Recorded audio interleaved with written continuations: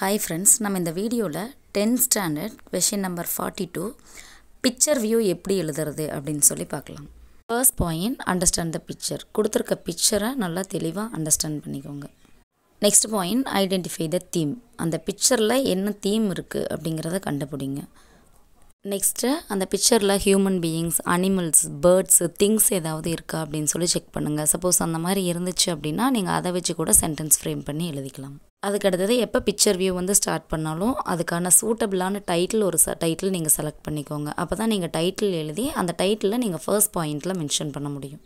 இப்போ எக்ஸாம்பிளுக்கு ஒரு பிக்சர் பார்க்கலாம். அந்த பிக்சர்லேருந்து எந்த மாதிரி பாயிண்ட்ஸ் எல்லாம் எழுதுறது அப்படின்னு சொல்லி நான் எக்ஸ்பிளைன் பண்ணுறேன். இந்த பிக்சர் பார்த்தீங்க அப்படின்னா இது ஒரு சில்ட்ரன்ஸ் ப்ளே கிரவுண்டுன்னு இருக்குது. அப்போது இந்த பிக்சரை பார்த்தோன்னே உங்களுக்கு தெரியும் என்ன டைட்டில் அப்படிங்கிறத. அந்த சில்ட்ரன்ஸ் ப்ளே கிரவுண்ட் அப்படிங்கிறத நீங்கள் டைட்டிலாக கொடுத்துக்கோங்க. அதுக்கு அடுத்தது ஃபஸ்ட் பாயிண்ட் நீங்கள் எப்போ பிக்சர் வியூ எழுதினாலும் first point this picture portrays அந்த டைட்டில் என்னவோ அதை எடுத்து நீங்கள் ஃபர்ஸ்ட் பாயிண்டில் மென்ஷன் பண்ணுங்கள். Second point 2 children are sitting in the seesaw. அதாவது 2 குழந்தைங்க பார்த்தீங்க அப்படின்னா சீசாவில் உட்காந்து ரொம்ப ஹாப்பியாக விளையாண்டுக்கிட்டு இருக்கு. One child is swinging happily. ஒரு குழந்தை மட்டும் ஊஞ்சல் ஆடிக்கிட்டு இருக்கு. 2 children are playing football. 2 குழந்தைங்க பார்த்தீங்க அப்படின்னா ஃபுட்பால் விளையாண்டுக்கிட்டு இருக்காங்க. Fifth one child enjoys sliding down on a smooth surface. ஒரு குழந்தை பார்த்தீங்க அப்படின்னா அந்த ஸ்லைடில் வந்து ரொம்ப ஜாலியாக விளையாண்டுக்கிட்டு இருக்கு அப்படின்னு சொல்லியிருக்காங்க. இப்போ இந்த பிக்சர் வியூ பார்த்தீங்க அப்படின்னா இது ரொம்ப ஈஸியாக இருக்குது. அதனால் வந்து பார்த்தீங்க அப்படின்னா நீங்கள் ஈஸியாக எழுதிடலாம். ஒரு சில பிக்சர்ஸ் பார்த்தீங்க அப்படின்னா உங்களுக்கு ரொம்ப கஷ்டமாக இருக்கும். இல்லை என்னால் வந்து சென்டென்ஸ் ஃப்ரேம் பண்ணி கிராமட்டிக்கல் மிஸ்டேக் இல்லாமல் எழுத முடியாது அப்படிங்கிற சமயத்தில் நான் சொல்கிற சில ஹிண்ட்ஸை யூஸ் பண்ணி நீங்கள் எழுதுங்க. கண்டிப்பாக உங்களுக்கு ஒரு 3 மார்க் இல்லை 4 மார்க் கொடுப்பாங்க. இப்போது நமக்கு சில காமன் ஃப்ரேசஸ் இருக்குது. இந்த ஃப்ரேசஸ் யூஸ் பண்ணி நீங்கள் எழுதிக்கலாம்.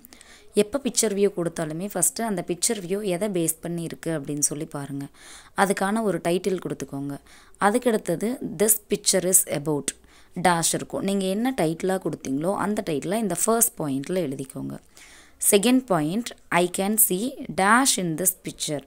இந்த டேஷில் நீங்கள் அந்த பிக்சரில் ஹியூமன் பீயிங்ஸ் யாராவது இருக்காங்களா, அனிமல்ஸ், பேர்ட்ஸ், திங்ஸ் ஏதாவது இருக்கா அப்படின்னு சொல்லி பார்த்து அதில் எழுதிக்கோங்க.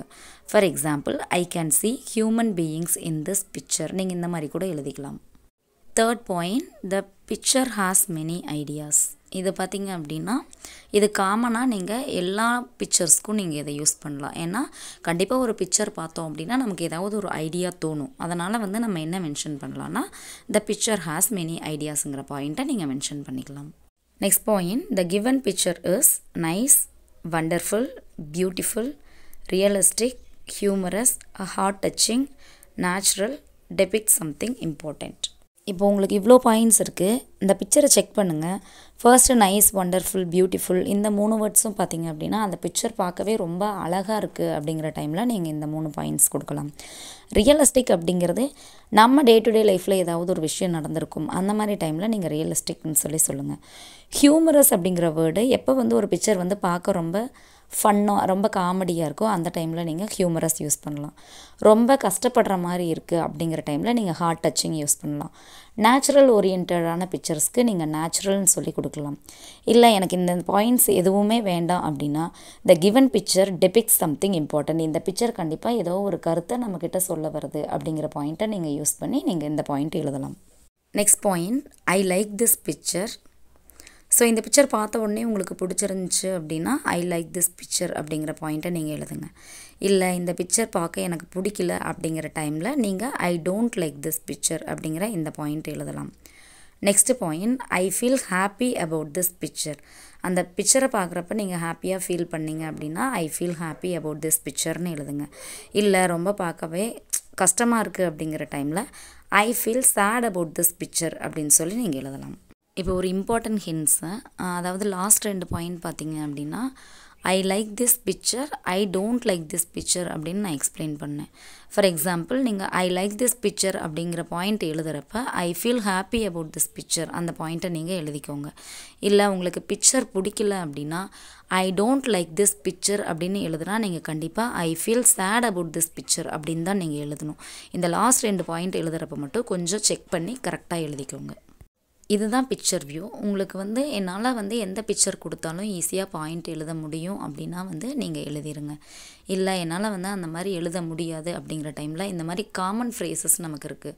இந்த காமன் ஃப்ரேசஸை நல்லா மெமரைஸ் பண்ணிக்கோங்க. மெமரைஸ் பண்ணதுக்கப்புறமா அந்த பிக்சருக்கு தகுந்த மாதிரி டைட்டில், உங்களால் வந்து அந்த பிக்சரில் என்னென்னலாம் பார்க்க முடியும், அந்த பிக்சர் வந்து எந்த மாதிரி ஒரு விஷயத்தை எக்ஸ்போஸ் பண்ணுது அப்படிங்கிறதெல்லாம் பார்த்து அதுக்கு தகுந்த மாதிரி செக் பண்ணி நீங்கள் 5 பாயிண்ட்ஸ் எழுதிக்கலாம்.